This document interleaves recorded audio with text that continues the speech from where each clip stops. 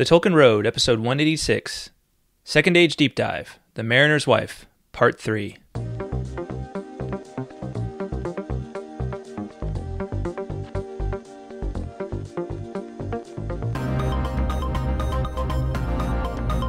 Hello everyone, welcome to The Tolkien Road, Episode 186, Second Age Deep Dive. We're continuing with Aldarion and Erendis, The Mariner's Wife, Part 3 now. So welcome in. Greta, welcome to you. Hey, thanks. Welcome to you too. Thank you. You're welcome. You're welcome as well. I'm glad you're here. Welcome. Yeah. Everyone welcome. You're welcome to be welcome. Yes. All are welcome. Oh, Yeah. No, you didn't. Sorry. Why? I'll cut that out later. Okay. So, yeah, what's up, everybody? Back after a week off. So we're continuing with The Mariner's Wife, Aldarion and Erendis from Unfinished Tales. This is all part of our grand Second Age Deep Dive we've been on for a while now, learning more and more, reading a lot of new stuff that we weren't super familiar with before. Yeah. And this story is something I had never read before. Really? Yeah. Huh. Yeah, it's one of those stories that's in there, and there's just so many things from Tolkien, and this one, just by title alone and setting and everything, did not have any connection to anything else that I was already super familiar with. Okay. But what's interesting is that, especially in this week's section, you start to see how it's connected to the greater overall story of Middle-earth, right? Yes. It starts to become a lot more apparent. So that's exciting. It is. That's exciting. Yeah. But before we dive in, just want to remind everybody, if you want to become a patron of the Tolkien Road podcast, you can head on over to patreon.com. Do not forget to pledge $1 or more per episode, and you can set a monthly limit when you do it.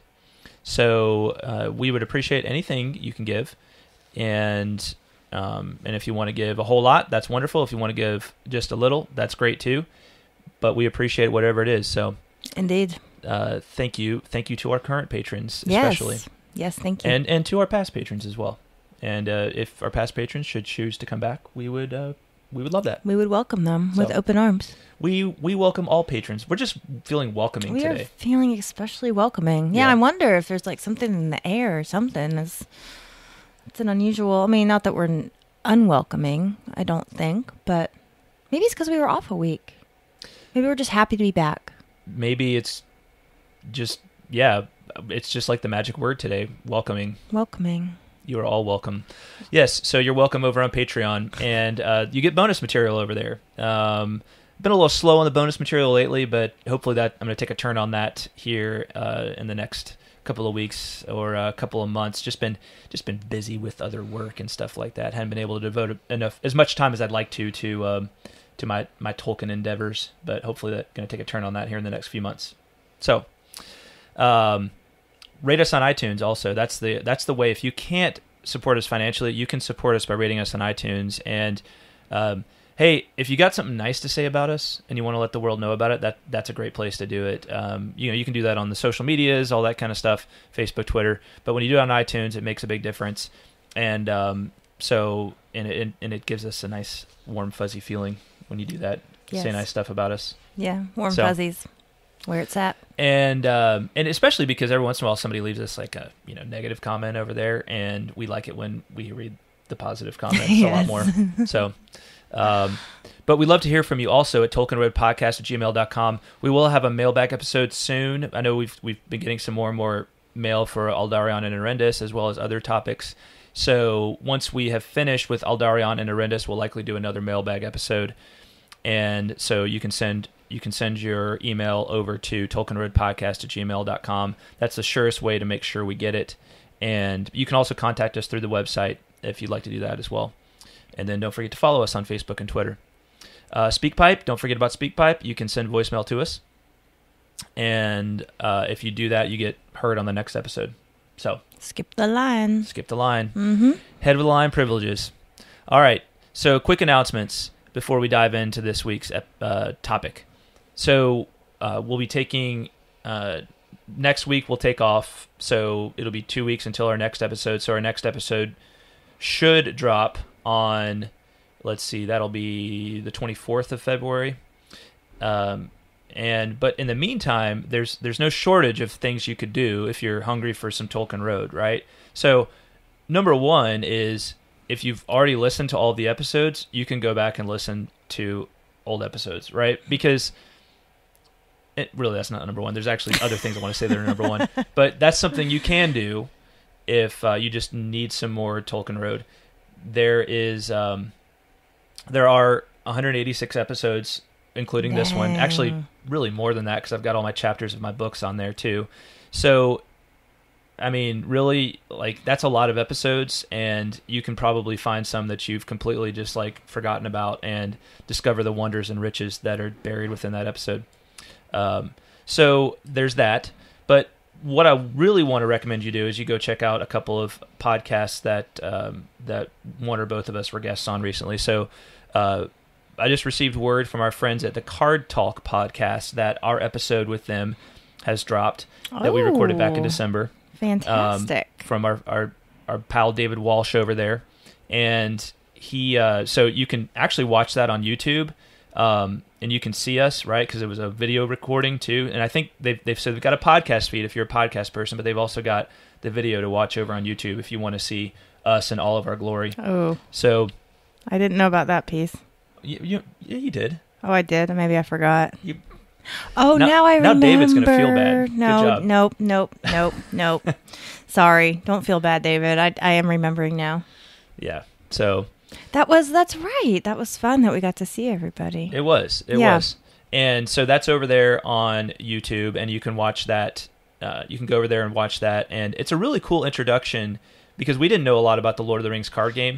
So you can go over there and learn more about that. And I encourage you to subscribe to that podcast, because they talk about, Tolkien stuff, because it's a it's a podcast based upon the Lord of the Rings card game. So I just subscribed while you were saying that. See, it was that easy. She just whipped out her phone and she was ka-ching, boom, subscribed. Yeah. And now she got the nice little check mark, and made her feel good about herself. Mm-hmm. Yes, the check mark. What is it about that check mark? I know. Now you should leave them a 5-star rating. I totally will. So I'm looking for our episode. I'm wondering what it was named. The other one is I did a 2-part interview on the Bellator Colloquium podcast on Leaf by Niggle, and it was actually spaced over the course of a couple of different. We did it in segments that were spaced by a couple of months, but you can go listen to that 2-part interview over on the Bellator Colloquium podcast, and I encourage you the same thing. Subscribe to it, leave them a 5-star rating. And we have a great discussion on Leaf by Nickel. All right.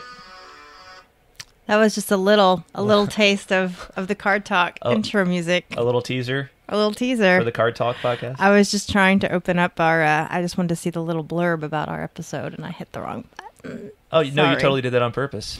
Maybe I did. With cue the dramatic music for the Card Talk podcast. Tolkien Road podcast. There we are. That's right. We're part of the Couples February theme, so that's super fun. Oh, yeah. Yes. Well, so that's what you can do when you don't have a new episode to listen to from us next week. Yeah, I need to listen to those Bellator episodes. Yeah, you do. I do. Yeah. I love me some Leaf by Niggle. Mm-hmm. Mm-hmm. I really do. Like, I just adore the story Leaf by Niggle. I realized a few weeks ago that it was... It can't really rival the Middle Earth. Like, it can't really rival Lord of the Rings. Nothing really can rival Lord of the Rings, but it's easily my favorite non-Middle Earth work of Tolkien, and it rivals a lot of the lesser Middle Earth works. It's just such an incredible story, and I could talk about it endlessly. And I love talking about it with other people who are less familiar with it, and just having a lot of fun doing it and discovering all this richness that's contained therein. I just learned something new about that podcast, that story every time I read it. So anyway, go listen to Bellator Colloquium and my discussion of Leaf by Niggle over there. So there you go. You got 3 roughly hour-long episodes of at least me, and with Card Talk, me and Greta, to listen to next week when we're not around. So do it. And subscribe and support those podcasts. Yeah. All right. So let's talk about Aldarion and Erendis. Let's. Continuing with the Mariner's Wife. we're on part 3 now of our discussion, and this is gonna end really the main part of the narrative that we have. It actually, Tolkien never finished this story, hence it's part of the book Unfinished Tales. Mm-hmm. There's a lot of so there will be at least one more episode we do on this, because there's a lot of notes supplied at the end by Christopher that kind of sketches out how the story probably would have gone, and we do plan to talk about that on the next episode we do, and it might end up taking actually 2 parts to do that, so we'll see. And anyway, this is the last part that we have, and it really starts to kind of pick up pace, Yeah, I was going to say, I'm really excited to talk about this. So just to refresh, there's 3 key themes of the Second Age, according to Tolkien. The first is the delaying elves.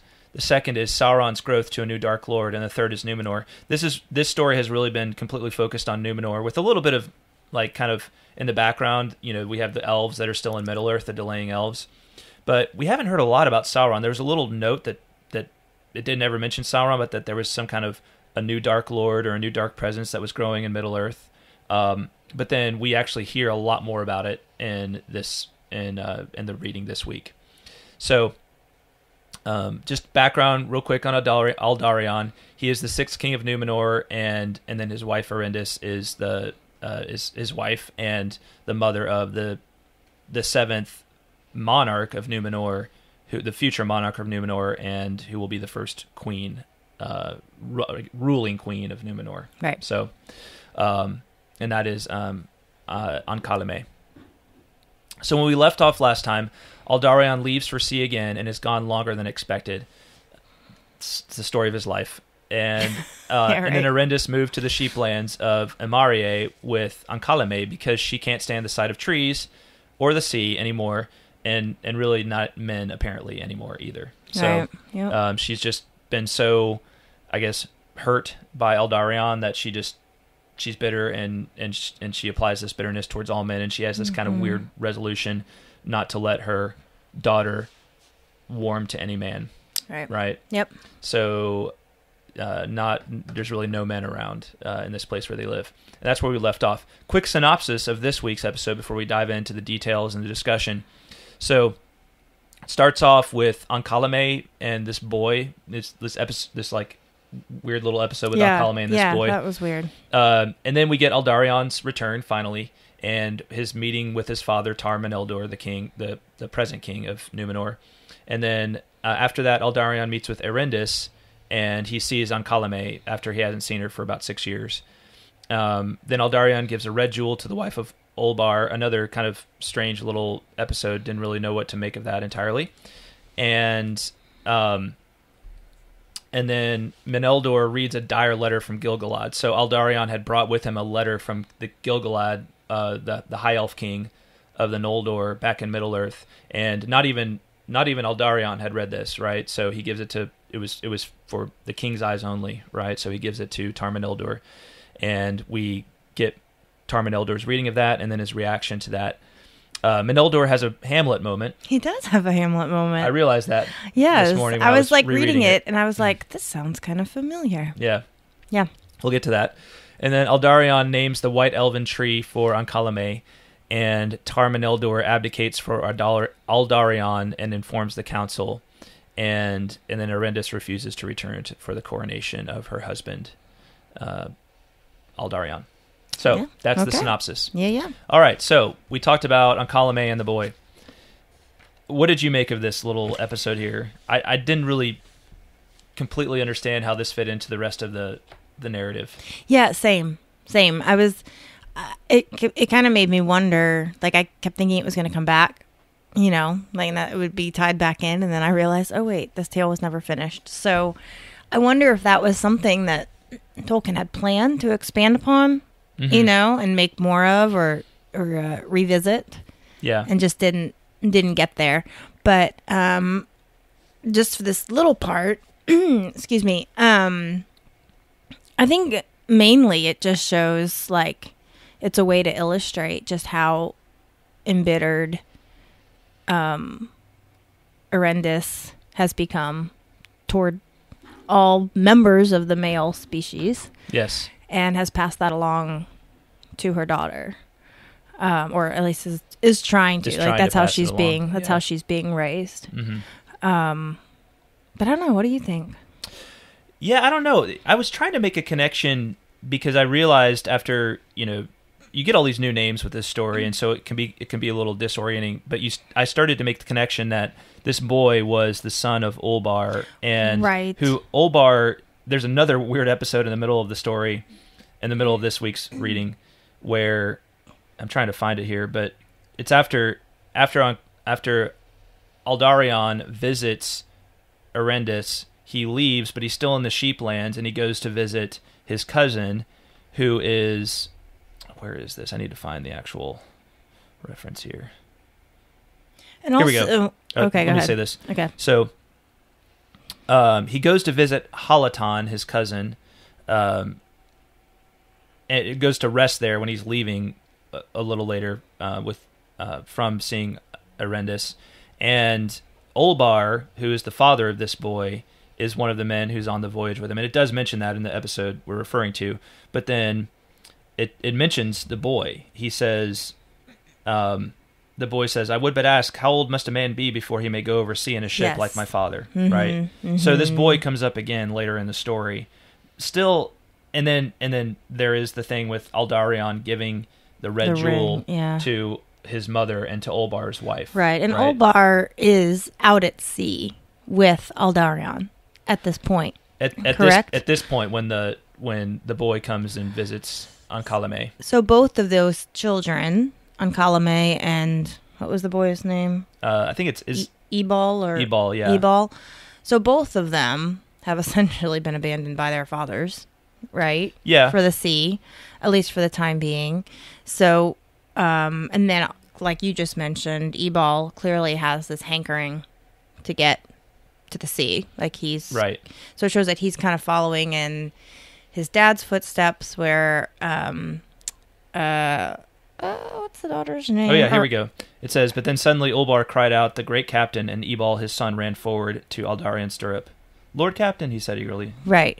Yeah. So he's, it seems that at least Tolkien is hinting at the fact that this Ebal is going to follow in his father's footsteps, wanting to be a mariner, right? And here, what's the girl's name? Ankh-Kalame. Ankh-Kalame Yeah. is being raised basically to hate men. Mm-hmm. I kind of wonder if this might be, and this just totally came to me and I might be way off base, but I wonder if Tolkien had a mind to maybe Ebal and Ankh-Kalame, if they might be the second generation of Erendis and Aldarion. Well, there's actually, let me say spoiler alert real quick, because I'm going to talk about who Ankh-Kalame ends up marrying later. Oh, okay. So if you go to the very end, let's use your copy so I don't have to lose my place on my iPad here. Okay, sure. Lose my place. That's fine. No, I'm not losing your place. It's just easier to mark it. Okay. All right, so we'll put this here. Bookmark. Okay. All right. So you have Aldarion and Erendis, and then Ankh-Kalame, and she marries Halakar, which is the son of Halaton, right? That's his cousin. He's going to that he's going to visit. So she marries like her second cousin? No, it's not second cousin. It's like, let's see, it would be. I mean, it's they're. So Aldarion's one, two, three. So Aldarion's great grandfather's sibling was Halaton's great grandparent, right? Okay. So it's going back like 4 generations. So that's like several, like, Okay. That's not like, I mean, it's still weird to like, for most people to think of marrying someone who's Marrying like within the family even a distant at relative, some point, yeah. But that's not like whoa, you know? It's not like super close related. Yeah, and that's pretty common amongst like Yeah. in like kind of monarchical, Right, yeah, royal families, royal yes. families and that kind of thing. Yes, I get that. So I was wrong, but anyway. Yeah, no, well, it was a good theory. I actually thought I knew that it was too, a and that's good why I theory. looked. Okay. That's why I looked. I wasn't saying it wasn't good theory. I was just saying I was wrong. But it is related to so Halaton's son ends up becoming the husband of Ancalame. Ancalame. Right? Got it. Okay. Aldarion's daughter, right? Okay. So there is a connection there, but it's still interesting that, and I don't know if this boy will figure into the story somehow later, but he does pop up a couple of times. So anyway, so yeah, we have this weird episode, and with the boy, and maybe that'll come into greater clarity as to why this is important later on. But we do get that a little later. And this is 6 years after he left, after saying he'd be gone for 2. Aldarion returns, right? He finally returns. Yeah, I was just going to say, I just realized, too, that maybe the point of that little vignette between the boy and the girl, it brought to mind, it brought to, I can't remember her name, Ancalame's mind, like, oh, I must have a father. Right. Right? Because I think she would have only been like 3 or so, right, when her dad left. And here she's been raised with only women around her for the last several years. And all of a sudden this boy shows up and they get to talking, and so it somehow comes up. Like it causes Ancalame to ask Erendis about her dad. That is true. It does say no word concerning Aldarion had passed between them before. So it brings him back up and maybe serves to fuel Erendis's bitterness even more, and also reminds Ancalame, oh yeah, I do have a dad. Well, and you also see this boy. She meets this boy who doesn't seem to be terribly troubled that his father has been gone for 6 years. No, he's not bothered at all about it. Right? No. So, and neither does neither does his mom. Like his mom doesn't seem bothered by the fact that her husband's been gone for the past 6 years either. Yeah, I mean, she scores big. She gets a nice big red Elven jewel. Exactly. I know, right? It's pretty sweet. It is, but of course we don't know. This could have been his first voyage. It could have been. That's true. Maybe he didn't have the history that Aldarion did, but anyway. So Aldarion does return, and upon his return, he of course goes to meet with the king, his father, Tarmanildor, and they have a little kind of cold conversation, as you might expect. Meneldor has never really been happy about Aldarion's being away, his heir being away for long periods of time at sea. He doesn't understand the lure of the sea at all, and so they kind of have this back and forth, and Aldarion gives him a letter, right? Aldarion gives him a letter and is like, here's this letter I'm supposed to give to you. Let's see, can I find that part? And right before that, and their first order of business, though, is basically Meneldor is chiding him. Right. Like, basically, why are you here and why have you not seen your wife yet? And it basically says he speaks to him not like, as a king to a captain whose conduct is in question, right? Right, exactly. He's not like, welcome home, my son. It's not a warm welcome. Yeah. No. But yeah, then as Aldarion's going to leave, he's like, oh, wait, I have this letter for you. Well, and he says, Aldarion says to his father, the world is changing again. Outside Nigh 1,000 years have passed since the lords of the West sent their power against Angband, and those days are forgotten or wrapped in dim legend among men of Middle-earth. They are troubled again, and fear haunts them. I desire greatly to consult with you, to give account of my deeds and my thought concerning what should be done.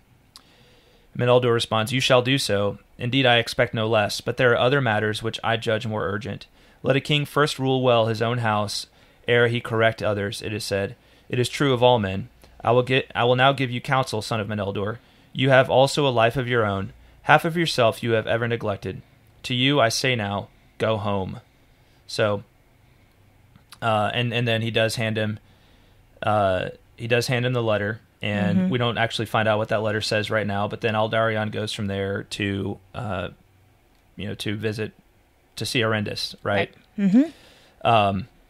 Does it mention here that he goes? Does he go first to the home where they used to live before Erendis moved? That may not be important. I don't think I don't think so. Yeah, it just says, riding hard, they came to Amarie at nightfall of the next day, and men and horses were weary. So he goes, visits Amarie. Visits Erendis in Amarie, and it goes about how you might expect it to go as well, right? She is not exactly happy to see him, right? She has grown very bitter. She's grown very cold. It says, Erendis would have withheld Ancalame from meeting Aldarion at this time, but she feared to go so far as to lose the king's favor, and the council had long shown their displeasure at the upbringing of the child in the country. Therefore, when Aldarion rode back, with Hinderic beside him, Ankalame stood beside her mother on the threshold. I'm actually jumping ahead just a little bit, so I don't know if there was anything before that you wanted to mention, but this is just, he wants to see his daughter, right? And Erendis is not really forthcoming with allowing him to see Ankalame, right? Yeah. I didn't highlight a lot here in the Erendis and Aldarion's conversation because it's more of like how they've been right. It's kind of more of the same, but I think I feel like it's gone to a new level. It has, here. And that's maybe the thing to highlight is that. Well, you want to explain? No, I was just gonna. My thought was just that, it's kind of. I think Aldarion's comment, and after they've had their exchange, he said, "I was told in how do you say it? Armenelos, that my wife was here and had removed my daughter hither. As to the wife, I am mistaken, it seems. But have I not a daughter?" So it's like he doesn't even it's to the point now where it's not even like there's really that marital bond at all. He's like, well, I thought my wife was here, but clearly I was mistaken. Yeah. So it's almost, it's like, yeah, it's like they were never even married. And in the past, when he's come back and she's been pretty, there's been a lot of cases where she's been pretty bitter at him, but they've been able to reconcile. They do reconcile to some degree. Right. But before there was always like betrothal and a wedding and, and these sorts of things. But now they're married and they have a daughter and he's been gone 4 years longer than he said he would be. Right. Right. Right. So, and I can understand. As a woman, I can understand Erendis's reaction here. I don't think, if I were in her shoes, I don't think I'd be very happy either. Yeah. But I would like to think that I would at least be willing to try for the sake of my child. Yeah. To not completely alienate my husband. Yeah, they're both just very strong personalities. Yeah. I don't know if pride is the right word, but stubborn, definitely. But both, just stubborn, really stubborn personalities, and with opposite desire. That's probably not a recipe for a happy marriage. No, it's not at all. Not at all. You and I both have our moments of stubbornness, but we always warm up to each other. Again, sometimes quicker than usual, but. Yeah. Or sometimes quicker than other times. And I think that's probably true of most marriages. Sure. But I think if people tell you that like they never fight with their spouse, they're lying. Yeah, totally. Yeah. But you think that even in the worst moments, especially if there are children involved, you would like to be able to rise. It seems like let's just rise above. Mm-hmm. And even though it's hard to take that first step, I think pride may be the right word because neither one of them is willing to take that first step. Right. And be like, I'm sorry, Aldarion's not willing to apologize for being gone longer than he was. And she's not willing, Erendis isn't willing to cut him any slack. It could be that there was very good reason for him being delayed. Right. He could have been doing some really good stuff. Well, we find out that maybe there was. Maybe there was, exactly. But they weren't. That never even comes up. Yeah. Like they don't even give each other the chance to explain. Which just makes me sad. Do you think that Aldarion could have maybe poured on the sugar a little more? Yes, I think so. But I think it just by her responding, just her body language and the way that she even approached him. Just was like, she was probably a little scary. Yeah. It probably took, if he even went there with that intent, like, oh, I'm going to pour the sugar on. I think just one glance at her, he'd been like, ooh, never mind. Yeah. I'm scared. So I think she could have behaved in a way that maybe would have made him more willing or, maybe more apt to be more loving toward her, but she probably gave off the vibe that she just wanted nothing to do with him. Mm-hmm. And in that case, especially for a prideful individual, I think it's really hard to put yourself out there like that. when the other person is clearly giving off the stay away from me signals, you know? Exactly. Yeah. But so, yes, I think he could have, but I think she probably made it very difficult for him to want to. Yeah. No, I agree. I think that's spot on. I mean, he says, I was told in Armanelos that my wife was here and had removed my daughter hither. Mm-hmm. I just read that. Yeah. Well, I'm sorry. I'm just reiterating, you know. Yeah, okay. So make sure you were listening to me.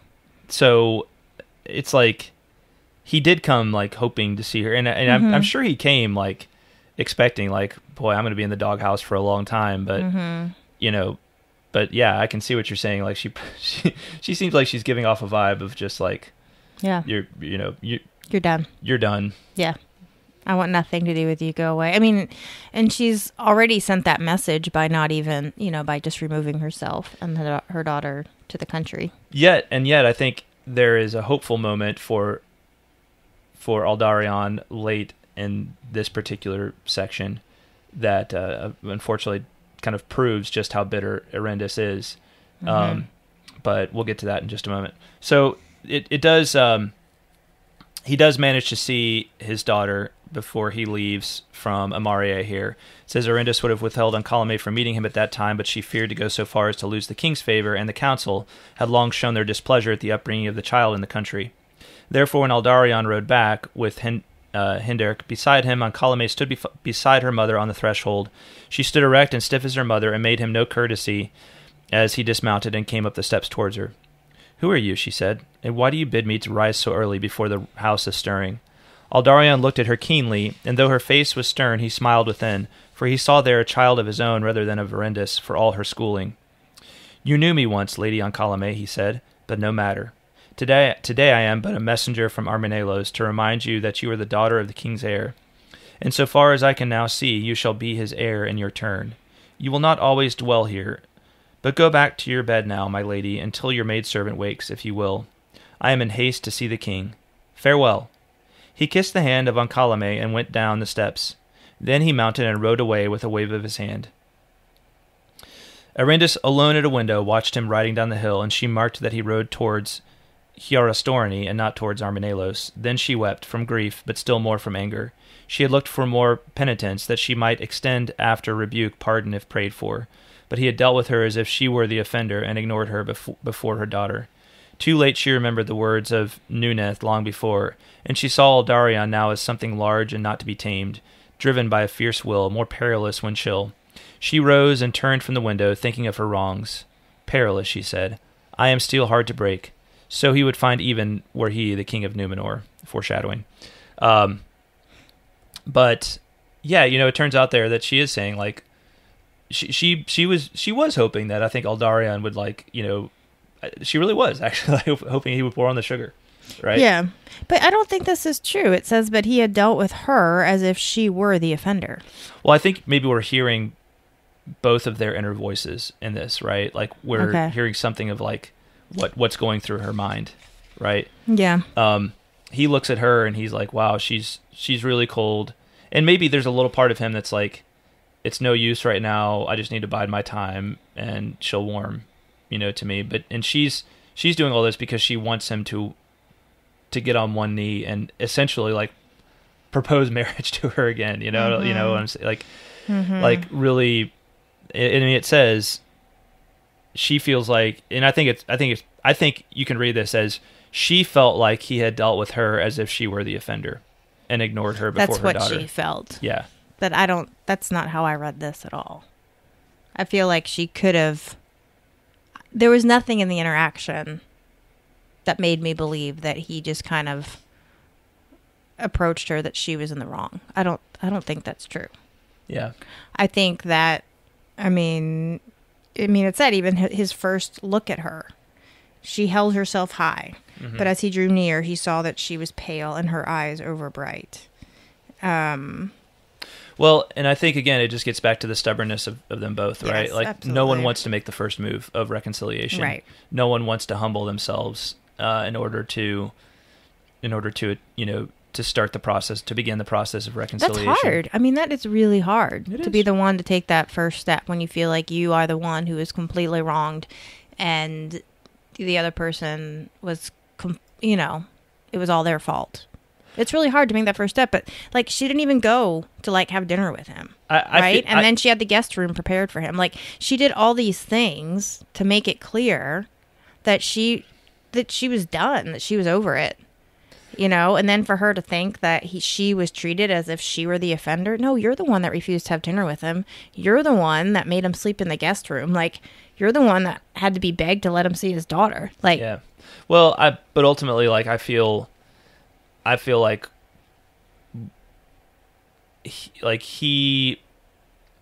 think you see later on that he doesn't try hard enough. Like, right. And you have to remember, like, he made this bed for himself, right? Like, he didn't have to leave. That's true. He didn't have to leave. He could have at least come back on time. And he could have at least come back on time, definitely. But he didn't have to leave. He didn't even try to be like, look, I know I was gone a lot longer than you expected me to be. Mm-hmm. But please understand there was a good reason for it. Right. That's true. Instead of just being like, I was out with the boys hanging out, right. Sorry if I was 4 years late, right? Yeah. Yeah. Which is, as far as she knows, is all the explanation there is, right? Right. And so I do feel like he is I do. I think about it and I kind of analyze in my mind. I think he is the chief offender here, and it really is incumbent upon him to begin to humble himself and apologize and offer some kind of explanation for why he was gone. Mm-hmm. Try to begin that process of reconciliation. Mm-hmm. I'm not saying that she's completely free of blame, but I think we see later on that his whole attitude, he just has this very haughty attitude towards everybody. He does. Right? Yeah. And he's like, he says later on, he's like, I will not just be like, I don't have the right exact words in front of me, but he says like, I will not just be like this pet dog for her, mm-hmm. to lie down. I'm this great king's heir, and I will be the king one day, right? Yeah. And that's how he views women, is like that they just want to keep men from the sea, basically. Like they want them to just to tame men and all this kind of stuff. Right. So they're just total buzzkills. Yeah. No, I agree. I think the first step was his to make, for sure, but I also think that I think she could have made more of an effort. Yeah. And she could have made it easier on him. Yeah. Just by little things. But she probably doesn't want to make it too easy because she doesn't want to want him to keep leaving. Exactly. Yeah. No, I understand. She wants him to too. feel a sting, Yes. from being away. But I think there's a balance there. I mean, and also like she never even blows up at him. Mm-hmm. Like there's nothing. Let's just come back to this until the end of this, because right. I think we'll get back on. into it at the end, okay. Right? With the way that this section ends. Okay. So we have this. We get to this little section with his stop at the home of Olbar, and which we talked about, and Olbor's son Ebal, and I mean I don't have a whole lot more to say about that. I'm not sure how these episodes fit into the overall arc and what, are these seeds that are being planted for some future thing with Ebal or Olbar's wife or something like that. But anyway, it's there. And yeah, I think what struck me about that interaction with Aldarion giving Olbar's wife the ring was like, that's probably something that should have been given to his own wife. That's true. Maybe. Yeah. And so that just kind of shows how like beyond repair. Interesting. I hadn't thought about that, but you might be right about that. How beyond repair Aldarion Erendis is, like he didn't even try to give it to her, probably because he knew she would just throw it back in his face. Yeah. But, I think that's just what struck me. Like, why is he giving it to this woman of his, crew, the wife of a member of his crew, instead of, or even to his daughter? I like that. I think you're probably spot on with that. That this is that the reason this is here is because he had this gift to give to Erendis from Gil-galad, and he was just like, well, I can't give it to her now. This is not like, she's not going to want this. Right. She's not going to want this. But I have to give it to somebody. I'm not just going to hang on to this. I wonder why he just didn't save it for his daughter, though. That just even takes it a step further for me. It's almost like he's, my family's dead to me, basically. Yeah. Maybe the jewel will come back and play at some point. Yeah, maybe. Good insight. Good insight, Greta. Thanks, John. All right. So moving on, we come back to Tarmin Eldor, and he reads this letter that was given to him by Aldarion. So it says he saw that it came from King Gil-galad and Lindan, right? Mm-hmm. And it was sealed and bore his device of white stars upon a blue rondor. Just FYI, Lindan is the region in Middle Earth where... Is there a good map in this book? Make sure I do not know. Well, anyway, Lindan is the region where... It's the region west of the Misty Mountains, where... I believe this is right. I'm gonna double check this just because it's not what I'm used to calling it. So wait, Lindan... Okay, that's where King Gil-galad lives. Right. Okay. So this is the realm he rules. A region of the Westlands. Lindan was the name of Osirion, a region west of the Blue Mountains in eastern Beleriand. After the deluge of Beleriand and the War of Wrath, Lindan became the westernmost land of the continent of Middle Earth. I'm sorry. I'm thinking I have it wrong. Lindan is the region where... Let me find a good map. I'm getting so mixed up. Ugh. Middle Earth. I'm no help when it comes to geography. I know. I'm mixing it up with another name that we don't normally use. I thought I had it right, so I should have looked it up before. Sorry.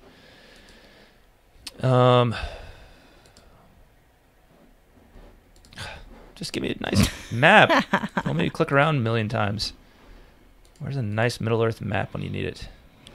Did you look in here? Is there not one? It's. They have a map of Númenor.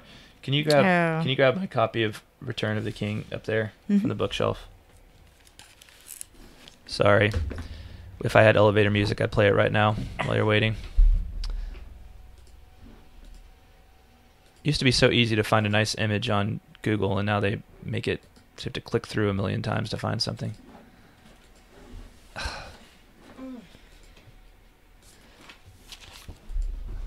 Here you go. We're totes professional people. You know it. All right, here we go.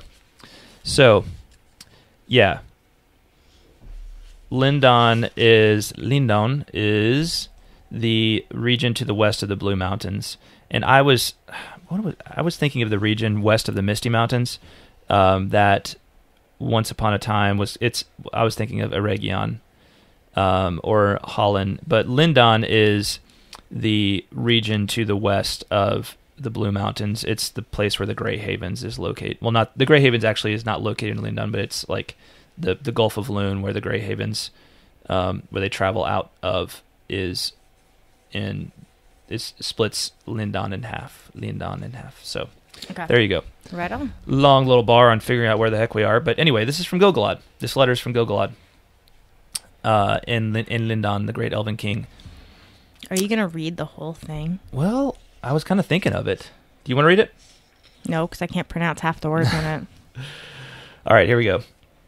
Then Menelbril, it says, upon the outer fold was written, given at Mithlon to the hand of the Lord Aldarion, king's heir of Númenor, to be delivered to the high king at Armanelos in person. Then Meneldor broke the seal and read, Erenion Gil-galad, son of Fingon, to Tarmin Eldor of the line of Yarendel, greeting. The Valar keep you, and may no shadow fall upon the Isle of Kings. Long I have owed you thanks, for you have so many times sent to me your son Anardil Aldarion, the greatest elf friend that now is among men, as I deem. At this time I ask your pardon if I have detained him over long in my service, for I had great need of the knowledge of men and their tongues which he alone possesses. He has dared many perils to bring me counsel. Of my need he will speak to you, yet he does not guess how great it is, being young and full of hope. Therefore I write this for the eyes of the king of Númenor only. A new shadow arises in the east. It is no tyranny of evil men, as your son believes, but a servant of Morgoth is stirring, and evil things awake again. Each year it gains in strength, for most men are ripe to its purpose. Not far off is the day, I judge, when it will become too great for the Eldar unaided to withstand. Therefore, whenever I behold a tall ship of the kings of men, my heart is eased. And now I make bold to seek your help. If you have any strength of men to spare, lend it to me, I beg. Your son will report to you, if you will, all our reasons. But in fine, it is his counsel, and that is ever wise, that when assault comes, as it surely will, We should seek to hold the Westlands, where still the Eldar dwell, and men of your race, whose hearts are not yet darkened. At the least, we must defend Eriador about the long rivers west of the mountains that we name Hitheglir, our chief defense. But in that mountain well there is a great gap southward in the land of Kalanarthon, and by that way inroad from the east must come. Already enmity creeps along the coast towards it. It could be defended and assault hindered, did we hold some seat of power upon the nearer shore. So the Lord Aldarion long has seen. At Vignolande, by the mouth of Gwathlo, he has long labored to establish such a haven, secure against sea and land, but his mighty works have been in vain. He has great knowledge in such matters, for he has learned much of Círdan, and he understands better than any the needs of your great ships. But he has never had enough men, whereas Círdan had no wrights or masons to spare. The king will know his own needs, but if he will listen with favor to the Lord Aldarion, and support him as he may, then hope will be greater in the world. The memories of the first age are dim, and all things in Middle-earth grow colder. Let not the ancient friendship of Eldar and Dunedain wane also. Behold, the darkness that is to come is filled with hatred for us, but it hates you no less. The great sea will not be too wide for its wings, if it suffered to come to full growth. Manwë keep you under the one, and send fair wind to your sails. What a letter. Quite a letter. Yeah. Yeah. So things are looking pretty perilous in Middle-earth right now, according to Gil-galad, and we can, read between the lines and understand that this is Sauron who's, who is, coming to power, yep. right? Mm-hmm. And this is really, it's not really his comeback. I mean, he was... Well, true. And the reason I say that is because before he was just a servant of Morgoth, right? Right. Okay. But now he's... And so the Shadow is making a comeback, but now Sauron is the king of the Shadow, right? He's the commander, yes. Right? Whereas Morgoth was once upon a time. Morgoth is gone from the world, but Sauron, who was really his chief servant, his chief lieutenant in the First Age, is now leading the charge for the Shadow. Right. So the right-hand man has become the commander. And Gil-galad is basically saying, like, I'm not able to fend this off by myself, and I need the help of Númenor. So is he saying here, is he implying that Aldarion knew this was happening? Because it says... he doesn't. He says Aldarion doesn't know that it's a servant of Morgoth. Like, he knows that he thinks it's like bad men, like evil men. I see. And it sounds like Aldarion's been working to try and thwart that, right? Because it says that he long labored to establish a haven, secure against sea and land, but his mighty works have been in vain. Right. So he's aware that things are not good, and that could be why he was detained. And so they tried to build this Vignolande it's the mouth of the Grey Flood River, and what's more commonly known as the Grey Flood River, right? Which they refer to here as the. Let me get it right here. Sorry,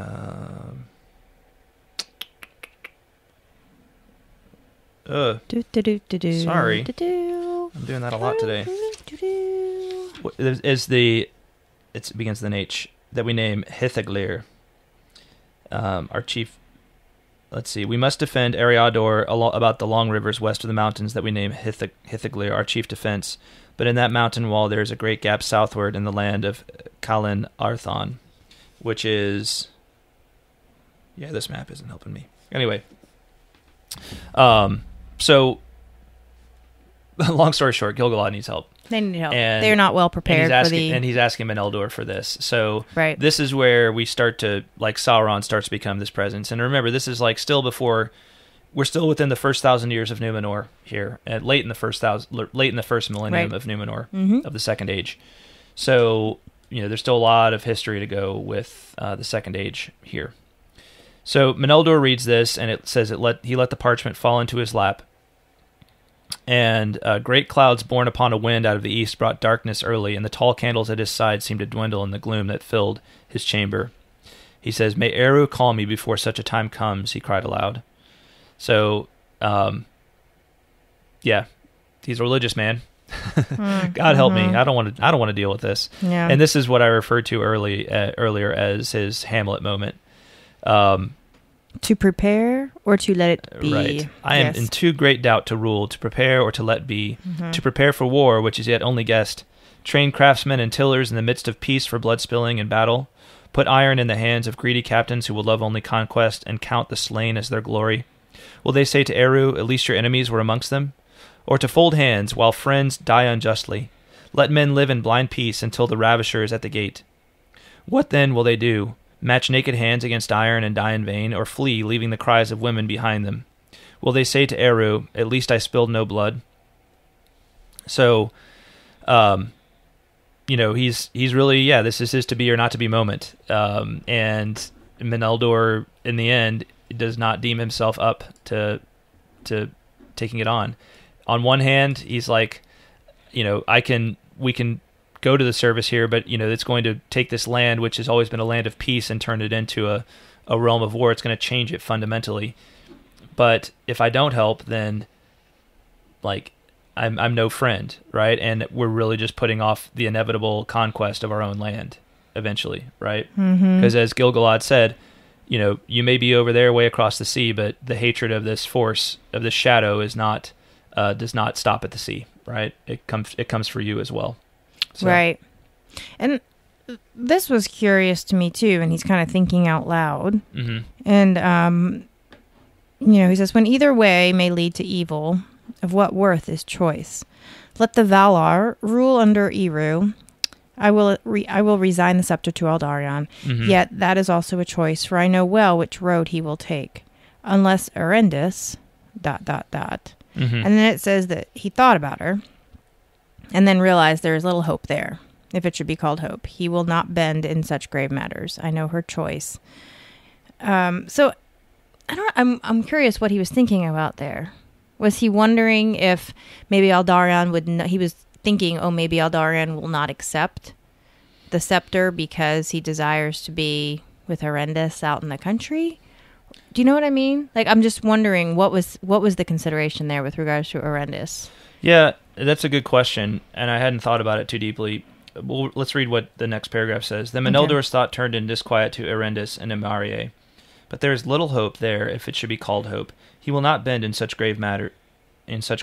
I know her choice, even were she to listen long enough to understand. For her heart has no wings beyond Númenor, and she has no guess of the cost. If her choice should lead to death in her own time, she would die bravely. But what will she do with life and other wills? The Valar themselves, even as I, must wait to discover. So there's an interesting note there, because Meneldor is why are the lords of the Valar, he feels like he's getting mixed messages from the lords of the Valar, right? From the lords of the West, right? Okay. The Valar, right? We'll come back to that in a second. But yeah, I'm not entirely sure. I don't completely understand this. Unless Erendis, he seems it's inevitable that if he gives the scepter to Aldarion, that he's going to want to help Gil-galad, right? I mean, that does seem absolutely inevitable. But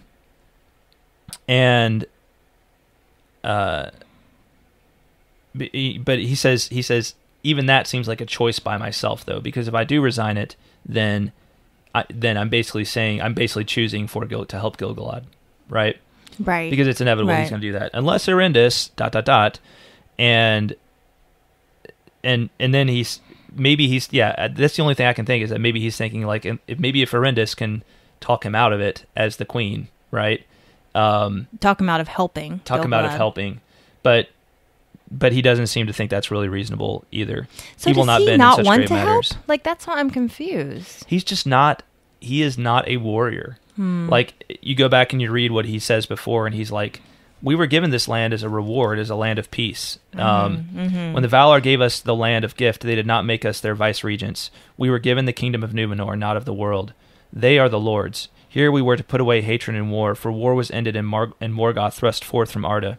So I deemed, and so was taught. So he's just always been raised as this as the king of peace, right? There was never any indication that there was going to be a need to take up arms again for the people of Númenor, right? Gotcha. He's like, we've always looked to the lords of the West for protection in these matters. And he's like, and he says for a moment, I wouldn't even think of doing this unless I received a sign from the lords of the West. But then he's like, well, maybe this is the sign from the lords of the West, right? This note from Gil-galad. It's quite a conundrum. Yeah. So, but he resolves to hand the scepter over to Aldarion to resign himself. I wonder if it's. At first, I thought it. I kind of read this and I was like, oh, it's very brave of him. I think that's the right call. Mm-hmm. And now I'm wondering if it was just cowardly. I don't know. I think, yeah, it's, of course, we've been watching, we just finished watching the 3rd season of The Crown, you and I, mm-hmm. and that, of course, goes into the whole story of the uncle of Queen Elizabeth II who abdicated the throne in the 30s and then gave, basically, he had no heir, he had no children, so basically the crown came unexpectedly to his brother, mm-hmm. and then that's how Queen Elizabeth ended up becoming queen, was when her father passed away. Right. And there's this whole theme of like kind of strong subplot in that show about her uncle's abdication and his unwillingness to be the king, mm-hmm. right? And really like how that changed the lives of so many people. And you'd be like, well, he didn't make a choice. He chose to abdicate, but even the choice, there are sins of commission and there are sins of omission. And, right. and I'm not weighing in on whether that's sin or not. I'm just saying like by the choices we make, even if it's to turn the choice over to somebody else, we're still making a choice. Right. Right. Yes. And I think he knows that, but I think he also realizes that this time of war is upon us, and maybe the real choice he needs to make is for his son, right, who is the heir, mm-hmm. and to say, you know what, I'm not capable of doing this myself. Mm-hmm. I'm not capable of being a king of war, right, in wartime, but you are, right? So maybe he knows that helping Gil-galad is the right call, but he himself is not capable of doing it. Mm-hmm. So in a way, maybe it's not cowardly. Maybe it's selfless. And that seems to be Aldarion's reaction too, right? Mm-hmm. Yeah, he's this is like, I feel like the most show of humility and gratitude that we've seen from Aldarion in this whole story. Right, when he comes back. Yeah, when he comes back. When he comes back to his father after his father's read the letter, they initially Aldarion kind of starts into it like they have been. And then finally Aldarion, Meneldor, let's see. It says, okay, Aldarion shrugged, so they kind of have this little argument, and then Aldarion shrugged his shoulders, took a step as if to go, but Meneldor held up his hand, commanding attention, and continued, "Nevertheless, the king, though he has now ruled the land of Númenor for 142 years, has no certainty that his understanding of the matter is sufficient for a just decision in matters of such high import and peril." He paused, and taking up a parchment written in his own hand, he read from it in a clear voice, "Therefore, first for the honor of his well-beloved son, and second for the better direction of the realm and courses which his son more clearly understands, the king has resolved that he will forthwith resign the scepter to his son, who shall now become Tar Aldarion the king. This," said Meneldor, "when it is proclaimed, will make known to all my thought concerning this present pass. It will raise you above scorn, and it will set free your powers so that other losses may seem more easy to endure. The letter of Gil-galad, when you are king, you shall answer as seems fit to the holder of the scepter." Aldarion stood still for a moment in amaze. He had braced himself to face the king's anger, which willfully he had endeavored to kindle. Now he stood confounded. Then, as one swept from his feet by a sudden wind from a quarter unexpected, he fell to his knees before his father. But after a moment he raised his bowed head and laughed. So he always did when he heard of any deed of great generosity, for it gladdened his heart. "Father," he said, "ask the king to forget my insolence to him. For he is a great king, and his humility sets him far above my pride. I am conquered. I submit myself wholly. That such a king should resign the scepter while in vigor and wisdom is not to be thought." "Yet so it is resolved," said Meneldor. "The council shall be summoned forthwith." So, I mean, this is like a complete 180 for Aldarion. Total 180. Right? And he's like, wow, like, I think he... And I don't read in this that Aldarion is like, well, like, finally you've realized that I would be a better king than you. I think he's like, wow, maybe my father like actually really does care about, like, has better priorities than me. Yeah, maybe I've misunderstood and misjudged him all these years. And it makes Meneldor's action, I think, even more admirable when you realize that when Aldarion first comes to see him, he's basically like giving his 2 weeks notice. He's like, I'm done. Mm-hmm. I'm leaving. I don't have a wife here. I have nothing to hold me here. All I want is my boat. Yeah. And I'm going to leave. Yeah. Well, and I liken this, we talked about the episode with the king of, Queen Elizabeth's uncle when he was king, abdicating. And again, I'm not like an expert on that decision. I don't, I've watched the show and it doesn't paint him in a very good light.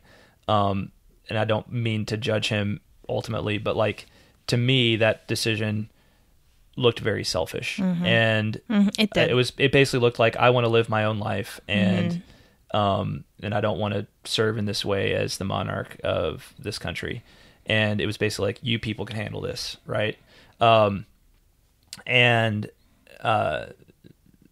So I contrast that, and what this makes me think of even more is Catholic stuff coming up, people. Pope Benedict, and when he, I remember waking up that morning and being like, looking at my phone and the news and everything, and it's like, Pope Benedict to resign, and I'm like, what? Like, yeah, this hasn't happened in it's only happened once in the history of the Catholic Church that we know of, that a pope has like resigned before his death, right? Mm-hmm. And he resigns, and ultimately, like, I think he resigned. I've always read his resignation as a thing he did for the good of the church, right? For the good of the church that he was the leader of, because he recognized in himself that there were challenges that were that the church was facing, that he was not as capable of taking on as maybe others would be, right? And in this case, you do have people who are willing to take the job, right? Meneldor has a son who he knows is willing to take the job, right? Yeah. Especially in the given circumstances, he has a son that is a warrior, right? Is a mariner, is a warrior. He is not a warrior, but this is the historical circumstance they find themselves in. I think of that with now Pope Emeritus Benedict, when he was the Pope, saying to himself, like, there's so much going on, and I'm this guy that just wanted to retire and be a librarian, but there are other people out there who would take this job, right? It's not like I'm thrusting it upon a person who doesn't want it, right, exactly. Which is what happened in the case of the king of this Edward, King Edward, right. Back in the 30s, right. Pope Benedict did that, resigned, knowing that he didn't know who was going to be Pope after him, but there were lots of potential people, and he was like, it's just time for someone else to take on these challenges, and so that's more of the spirit here with Meneldor's, right? Like, I think he's doing this; he's abdicating for the good of Númenor and for the future. I see it that way. I think it's a very good and wise thing to do. Yeah, I think it is too. But I love that he kind of gives a parting shot here to Aldarion, and he's just basically like, it may have been that things would have been otherwise if you had spoken more openly long ago. Right. Because here, Aldarion comes to him, and basically he just wants to have a pity party, and the king is just basically like, like what we were saying, you made your own bed, right? This was really inevitable, but your country needs you now, and so despite our differences, yes, it's true that I often sided with Erendis because we liked the same things, like our hearts leaned the same way. I've loved her, but all differences aside. So here, Meneldor is willing to take that step that Aldarion was just not willing to take with his dad or with Erendis. Mm-hmm. right? But he's willing, Meneldor is willing to fall on his sword, if you will, for the good of his country. And that's something that neither Erendis or Aldarion were willing to do for the good of their child. Right. Well, anyways. No, boom. You got it. So it's accepted. There's a little blurb in here about the council, and most of them are like, push back, and they don't want Meneldor to resign. But the one that does is Halaton, right? So who we've mentioned before, and whose son will eventually marry Oncalame. And he actually, it says he had long held his kinsman Aldarion in esteem, though his own life and likings were far otherwise, and he judged the king's deed to be noble and timed with shrewdness if it must be. So Halaton does judge the king to be making a wise decision here, even though the rest of the council doesn't want him to. But it's I don't know that they can stop him from doing it, and he's set in it anyway. And that's another admirable thing is that Meneldor is not somehow just doing this passive aggressive thing right here, where he's like, right. I'll resign if you don't behave yourselves. Right. He's like, I've made my decision, and there's no going back. Like, once I've made my decision on this matter, I'm I'm never going to use resignation as a weapon, right? Or as a political weapon, like, or a personal weapon against my son, right? It's, this is the decision that I came to, realizing that it was really the best possible decision, right? Yeah, and he did it in light of the fact that Aldarion is just wanted to leave, like he was done. So that's some kind of interesting to me that Meneldor kind of stuck to his guns, despite Aldarion giving him basically every reason not to. Right. But he, again, was willing to see past that and be like, even with all of his issues, Aldarion is still more fit for this job than I am. And that takes a lot of humility. Absolutely. Because, honestly, I look at this. Sorry, I just want to say this real quick. Like, if I had come, like, if I had, just to maybe make this a little bit more relevant to today, if I was, the CEO of some amazing company and I had it in my mind to promote someone to a job that they were maybe not expecting to get, and they came in and just started giving me a hard time, right? And being like, this company sucks. I want out. You're the worst, blah, blah, blah. I would have been like, okay, see ya. Bye. You're fired. Right. You're fired. Right. That's basically what Aldarion does to Meneldor, right? But instead of Meneldor being like, get out of my sight, you're dead to me, he's like, here's the scepter. Yeah. Despite all that. Which I feel like was probably a good reason that Aldarion had the reaction he did. Like, he fell to his knees. He was like, oh my gosh. Like, okay, I'm caught. You got me. I'm conquered. Yeah. You are the better man. Right. Yeah. Right. Well, there's a lot to be said for the monarch, the leader who is dispassionate, right? And absolutely, even maybe when insulted, right? Yeah, doesn't react in the same way. Right. Doesn't have a knee-jerk reaction. Is able to rise above. Right. That's a lot. That takes a lot of virtue. That kind of felt like a strange, like, contemporary political commentary. Sorry, I didn't mean it to be. I was saying what I said. Oh. Not trying to make any political commentaries here, people. All right. That didn't even occur to me. But now that you said it, Okay, so the end of the narrative as we have it ends with the last, kind of the loose end here of Erendis, right? How do we can we get Erendis to come back and be the queen, right? Now that her husband, who she is estranged from, is going to be the king. And the short answer is they try, but she's not willing. She doesn't want to come. She's like, she's like, I can't keep Oncalame from you. She is the future heir, right? Right. And doesn't look like they're going to be having any more kids at this point. So she is, we're going to get a queen of Númenor for the first time. Yep. It looks like. Yeah, that's what it appears. So, that's really how this section of the story ends, but it's not the end to the overall story. I did want to come back to when we were talking about Aldarion and Erendis earlier and their relationship at this point. And there was something that was said here that I wanted to bring up. So let me see if I can remember what that was. I think maybe it's just a general disposition of Erendis. Where is it? It may not be in this section when Aldarion. Oh, here we go. So she sends a letter back to the king after he asked her to come for the coronation, and Tarmaneldor shows it to Aldarion, to whom it seemed chiefly aimed. Then Aldarion read the letter, and the king, regarding the face of his son, said, "Doubtless you are grieved, but for what else did you hope?" He said, "Not for this, at least," said Aldarion. "It is far below my hope of her. She has dwindled, and if I have wrought this, then black is my blame. But do the large shrink in adversity? This was not the way, not even in hate or revenge. She should have demanded that a great house be prepared for her, called for a queen's escort, and come back to Armenellos with her beauty adorned royally with the star in her brow. Then well nigh all the Isle of Númenor she might have bewitched to her part, and made me seem madman and churl. The Valar be my witness, I would rather have had it so.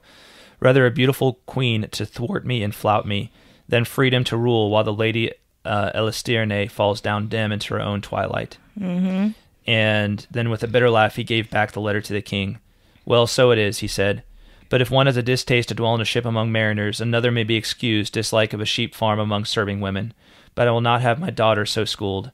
At least she shall choose by knowledge." He rose and begged leave to go. Yeah, that's basically what I was saying earlier, right? Like, she never blew up in him. She never was like, you know what? Okay, fine. I will take you back under these conditions. Boom, boom, boom, boom, boom. Mm-hmm. Right? I really do love what Aldarion says there. She should have demanded that a great house be prepared for her, called for a queen's escort, come back to Armenellos with her beauty adorned. She should have acted like the queen that she was, or that she was going to be. And instead, it's just like she succumbed to her fate and was like, oh, woe is me. You know, like she was just content to be the victim. Yeah.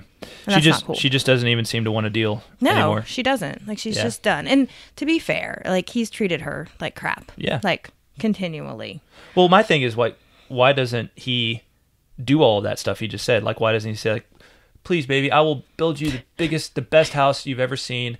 I won't, you're going to be the queen, and I will, you're going to, like, they're going to love you. And he doesn't try. He doesn't get on one knee and be like, I'm sorry, baby, I'm sorry, Right. He doesn't do any of that. Here's this beautiful elven jewel, and, like, let me build you a mansion, and you can have all the maidservants you want, and... maybe he felt like it was going to fall on deaf ears. That's not what she wanted. And she never even asked for it because she assumed that he wouldn't want to provide, it was just one big, long miscommunication. Yeah. Like, neither one of them were willing to take that first step. Yeah.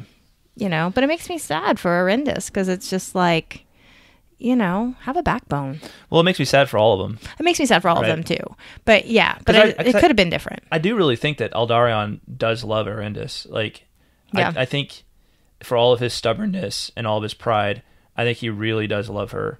Mm-hmm. He's this dude that loves the sea, and he's also he's just also just stubborn as all get out too. So it's just like, one of you need to get over it, and. I keep thinking that, we keep going back to, well, this was not the first offense. Like, he's continually left and stayed away longer and all the things. And I think Erendis, she did try to prevent him.